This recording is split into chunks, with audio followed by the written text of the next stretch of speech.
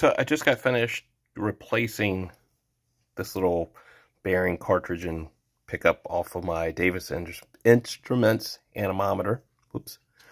And I decided, you know what, let's take a look at the old one and maybe see if it would be possible to extend its life instead of replacing it. And there's a little clip right here that needs to pop off. I took it off and immediately lost it. I have no idea where it went. It was laying in here. I went and turned it over to drop it out on the table, and it vanished. So anyway, there should be a little clip right there that you pop off. And then the shaft here was absolutely stuck. And I just used the end of a screwdriver, the handle end, the plastic, just to start tapping it. And I was finally able to tap this whole shaft out.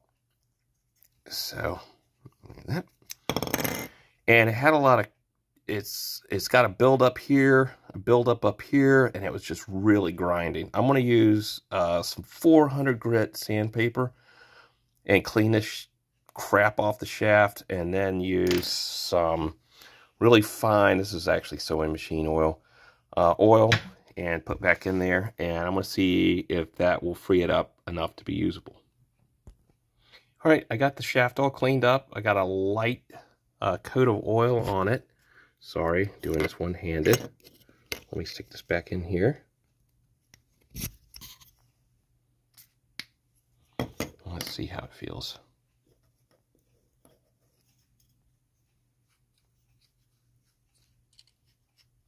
Tell you what, every bit of grittiness is gone. So if you're going to be a cheapskate and don't want to replace this, because it's actually about 20 bucks, which isn't bad, but still, if you want to extend the life of this, I really think you should be able to do it. It's very smooth now.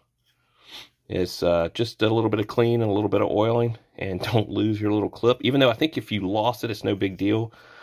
This would pop up into the anemometer, and then your cups would go on here, so it's not like it could come apart. But I mean, if I had the clip, I would definitely put it back on. But I'm going to hang on to this one in case something happens to the one I've replaced, and I might put this one back in its place. But if you want to extend this thing's life a little bit and not spend the 20 bucks on it, you could probably do this, and it would last a little bit longer. I don't know how long it would last, but it definitely is spinning nice and easy, nice and smooth, no grit, no hang, anything like that. So anyway, you want to be a cheapskate, go ahead. You can probably free this up a little bit and use it, you know, maybe a year or two longer. Who knows?